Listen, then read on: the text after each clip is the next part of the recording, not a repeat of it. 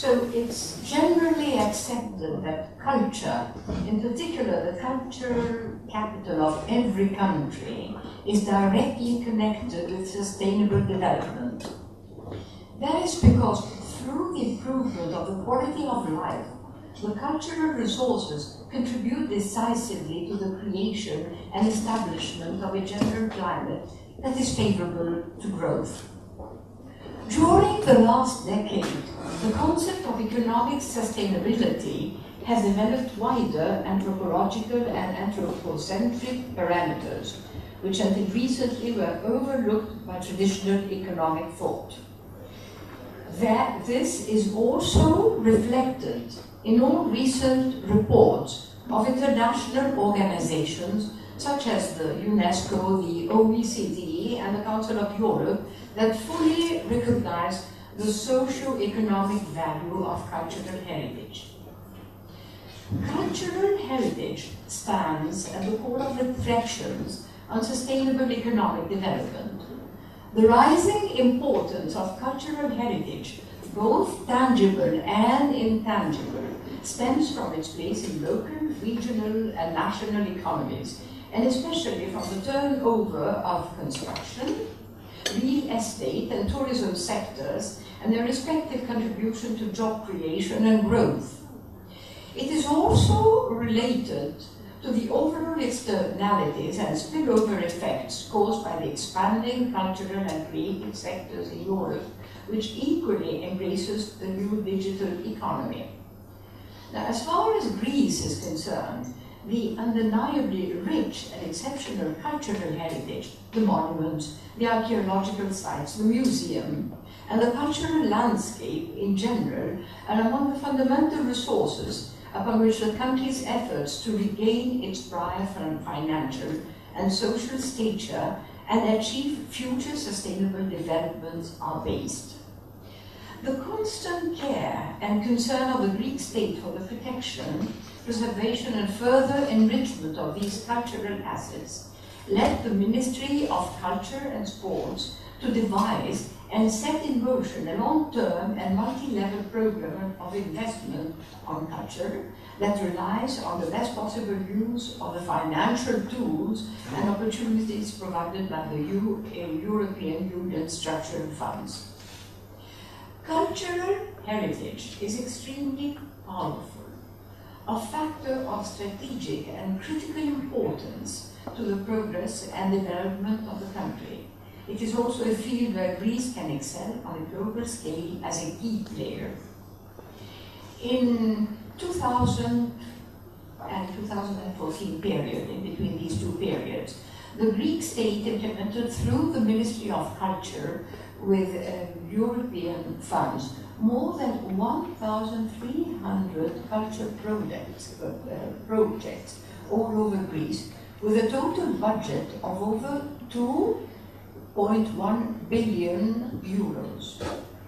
Should one add about 900 million euros spent on archaeological excavations and investigations conducted in the course of major infrastructure projects such as the Egnatia Highway in Epirus and Macedonia, as well as in Athens and Thessaloniki, metropolitan railways, the total amount is truly extraordinary, especially by Greek standards. The projects planned and completed concern: 1. The preservation, restoration, and enhancement of the extremely wealthy cultural heritage of the country. 2. The construction of new museum buildings, the expansion and improvement of existing ones, the addition of new exhibitions, and modernization of the old. 3. The establishment and operation of basic infrastructures to serve contemporary cultural activities. And 4. The development of digital tools for the promotion of the history and cultural heritage of Greece.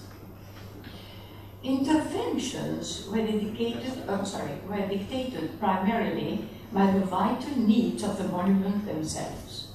The wishes of the local communities were also seriously considered, as well as each project's potential for the development of the surrounding area and the broader region. Available resources were utilized to serve the needs and boost growth opportunities in every part of the country. This planning was based on two key principles. A, culture is a social and public good. And B, culture is a constituent of growth. It is one of the four pillars of sustainable development.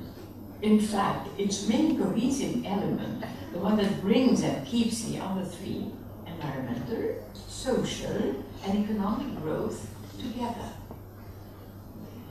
Culture's catalytic contribution comes through the improvement of the quality of life and the consolidation of a positive attitude and atmosphere that encourages progress and growth.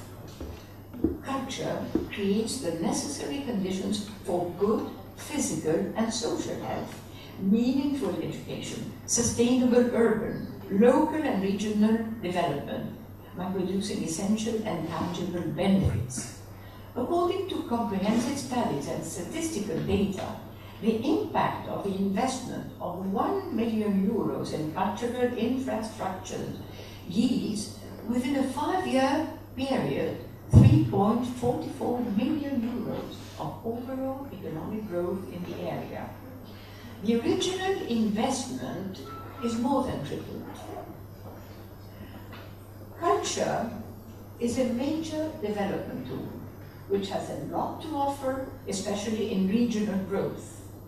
Individual sites and wider areas are truly reformed and regenerated around the axis of a diachronic cultural creation through the aesthetic quality of material goods and services that constitute the broader cultural capital. Cultural property contributes not only to symbolic values, but to the real growth values as well, that is, to actual economy. In the vicinity of archaeological sites and monuments, important economic activities are born and flourish. This sets a new perspective in our dealing with cultural goods and the adoption of a sustainable development model based on a holistic and balanced management of the natural and cultural environment. Over the last years, Greece has been facing an unprecedented financial, economic, and social crisis. The ever-deepening recession must be countered through new, powerful, and dynamic development initiatives. It is becoming apparent that the potential contribution of culture in synergy with other dynamic sectors, such as tourism, to the country's economic recovery and growth can prove catalytic. It is generally agreed that even though tourism is a fragile sector, usually the first to suffer in times of unrest, it is also among those that can rapidly contribute to economic recovery. In Greece, tourism consistently contributes more than 15% of the gross domestic product and makes up for almost a third of the trade deficit. Tourism also brings in much needed income to the local and regional economy, generates growth and fosters employment and job creation. Recent data seem to justify these decisions. After the 2006 to 2010 decline, museum visitations and revenue statistics for 2011 display considerable decrease by 17.5% and 3.9% respectively. In May 2012, museum visitations was up by a further 12.3%, site visitation by 25.5%, and revenue by 13.2%. The establishment of new and the promotion of existing cultural poles can produce, primarily, diversification and enrichment of tourism product through the specialized and alternative forms of tourism, such as cultural tourism. Secondly, the mitigation of the seasonality of tourism. Third, the decentralization of development and the moderation of spatial concentration. 4, the regeneration of the urban fabric, and 5, job creation. 19 centuries have passed since Pausanias, the famous 20th century before Christ traveler and geographer, who wrote 10 books on his itineraries in Greece, became the first in a long series of renowned cultural tourists that visited the land through the centuries. Since then, many things have obviously changed. However, the fundamental elements of the Greek landscape, including all those that today we refer to as classical heritage, remain present and constitute a paramount cultural resource. The desire for distinct cultural experiences, the appreciation of beauty, and the quest for knowledge still distinguish cultural tourists from mere sun and sea seekers. Cultural tourism is in its own right an important policy of great potential, presenting unique development opportunities and prospects. In Greece, as everywhere else in that matter, overall qualities, improvement, and the diversification of the tourism product are the main desiderata. Recent research in this field has shown that regions characterized by natural and cultural wealth, that is, an appealing environment and landscape, interesting heritage sites, modern and innovative museums, abundance of contemporary cultural events and activities, constitute considerably more attractive and dynamic and tourist destinations. Intervention in the cultural sector thus improve the country's attractiveness to various investment initiatives. Investors benefit from the existence of significant economic externalities, which rely precisely on the existence and effective utilization of cultural deposits. In areas with developmental handicaps and evident impediments and weaknesses in the main sectors of economic activity, cultural projects contribute immensely to the remedy of peripheral inequalities. The protection, conservation, and overall enhancement of cultural heritage assets can truly help balance out other deficiencies and achieve growth that can withstand present and future challenges and remain viable not just economically, but also socially and environmentally. Within this context of fundamental principles and assumptions are strategy and consequent project policy targeted. 1. The advancement of cultural poles in established tourist destinations of major significance, with emphasis laid not only on the archaeological sites themselves, but also on the featuring of individual satellite monuments, as well as on the regeneration and upgrade of urban centers in close proximity to the main pole. 2. The strengthening and further development of new and emerging tourist destinations. 3. The upgrade and overall improvement of public space in urban centers and the emergence of new cultural poles in order to develop civic tourism. 4. The promotion of important sites and monuments in mountainous or remote areas with the aim of developing specialized types of tourism, such as religious tourism. 5. The establishment and networking of major poles along specific cultural routes. More specifically, further development of major, already established cultural poles.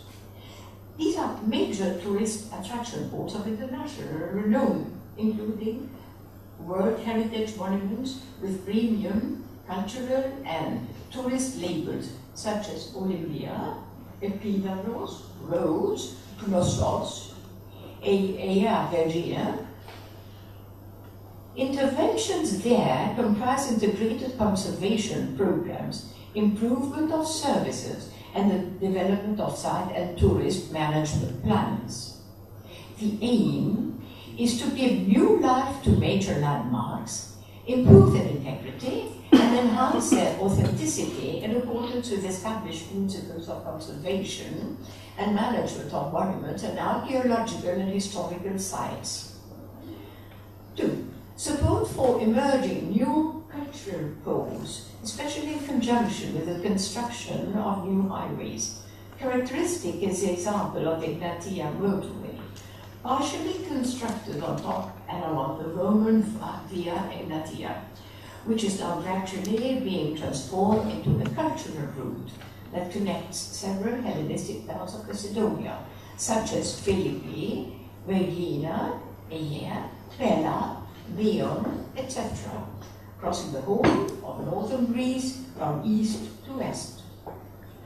Another motorway leading from the Albanian frontier to southern Peloponnese, the so-called Ionian motorway, also connects important sites and monuments such as Vavora, Nicopolis, and Olympia. The aim here is to create new cultural destinations by exploiting recent archaeological discoveries to create new sites and associate them to pre-existing cultural itineraries, wine routes, olive routes, in regions that are still non-mature destinations, but show high touristic potential. 3. Improvement of city tourism infrastructures. This objective entails the creation of recognizable brand names for cities and the implementation of major urban rehabilitation programs, primarily in Athens and Thessaloniki, but also in Heraklion, Crete, the old city of Corfu, the city of Larissa in central Greece, etc. During the past decade, the unification of the archaeological site of Athens, the completion of the new Acropolis Museum, as well as the construction of a new concert hall, for a while created a promising momentum. Unfortunately, this came to a halt because of the ensuing financial recession. To address the problem, a program for infrastructure expansion was decided. The archaeological site unification project was extended to include more areas of historic Athens, the recently discovered site of Lykion, the site of Aristotle's philosophical school was developed, and projects for the refurbishment of the National Gallery and the creation of the new National Museum for Modern Art are also underway. Furthermore, a public-private sector partnership with the Eleni Foundation resulted in a project for the creation of a grand cultural center comprising a new opera house and national library designed by Renzo Piano. This project is part of the general upgrade of Athenian coastline. It goes without saying that all the above-mentioned interventions are not addressed merely to tourists, but aim profoundly at improving the lives of the city's inhabitants as well. Besides, it's impossible to perceive a successful cultural tourism project which is completely irrelevant to or ignorant of the social and economic circumstances and needs of the local population. 4. That's right. Development of the islands, mountainous and other remote areas by creating local and regional poles and connecting them through a carefully designed network of cultural itineraries. The interventions aim at the socio-economic development of these areas. Statistics show that in the last 40 years, touristically developed areas of Greece have significantly increased their population and preserved their social fabric, while less developed ones suffered from unemployment and migration. Conservation works on the prehistoric citadel of Ios Andreas in the island of Sifnos, on the ancient settlement of Skarkos in Ios, on the monastery of St. John the Baptist in the deep ravine of Mount Menikio in Ceres, dated in the 13th century, on the cathedral of Umenica in Kilkis, dedicated to St. George, dated in the 19th century, are characteristic examples of successful projects. In the case of Greece, the establishment of cultural routes is the most suitable way to showcase places, sites, and monuments in their spatial and temporal relation. At the same time, the dialogue and planning required to create a cultural route, the cooperation on the interdisciplinary scientific level, as well as on the level of local stakeholders and entire sectors of the economy, shows the way to a new kind of cultural entrepreneurship closely linked with the cultural reserve. Under the economy of experience, cultural routes can fill old wineskins with new wine, give new meanings and interpretation to familiar monuments, rescue and promote aspects of intangible heritage, network sites and people, produce jobs for creative people and opportunities for innovative SMEs in the broader culture and creative sectors, including tourism and gastronomy. In the long run, they set a broader and stronger foundation for sustainable development.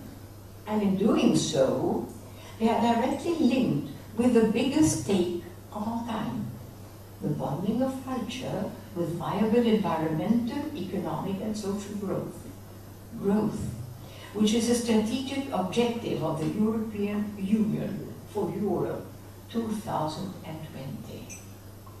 To sum up, we have been developing a decentralized planning model which is based on the diffusion of infrastructures and activities and their interconnection through a system of networks. Museums play a key role in our planning, despite the fact that according to statistics, visitors prefer open-air archaeological and historical sites at 2.1 ratio. This planning applies mainly to the 2006 state museums and private museums currently under official accreditation procedure. Within the framework of strategic planning, our museum policies aim, of course, to attract more tourists, but also to provide education and entertainment to the local communities. As part of the quality upgrade, we are applying modern ideas, standards, and methods to the organization and operation of museums and exhibitions by combining historical accuracy with stimulating presentation, cutting-edge information technologies, pleasing environment, and attractive amenities. Having bared for many years the responsibility for the implementation of government cultural policies in the country, a responsibility corresponding to the significance and extent of the cultural wealth of Greece, I could not but totally agree with the opinion expressed by two contemporary theorists of the economy of culture, Sharon Janoff and Dick Stanley. As we strive to preserve our culture and share it with others, we do not express just who we are, but also how we live with our fellow men. Therefore, by promoting our culture and cultural heritage, we maintain a strategic resource as important as a nuclear arsenal or an oil field. Thank you.